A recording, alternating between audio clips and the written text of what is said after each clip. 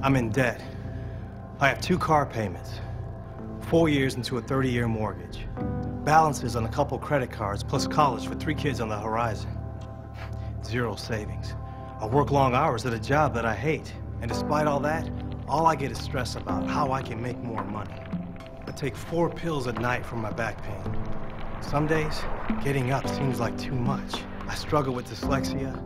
I have high cholesterol. I overeat a little too often. I'm trying to get in shape, but it's never, I mean never enough. My dad died 5 years ago from cancer. I should have seen him more before he passed. Man, I miss him so much. Everyone expects me to be over it, but it's something that I still deal with daily. I haven't taken my wife on a date in 4 months. I practically forgot our anniversary. My kids need me when I get home, but it's late. I want to sleep. I spend my weekends at their functions, as if that's enough. All this, and I still resent my family, because I have no time just for me!